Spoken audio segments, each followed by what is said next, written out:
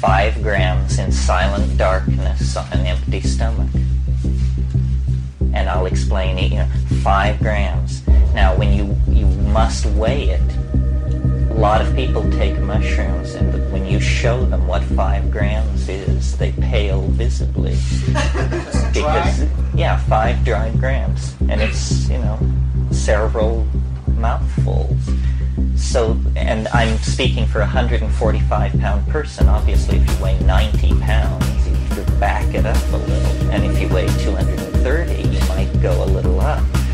But 5 dry grams on an empty stomach, all that means is don't eat for 6 hours.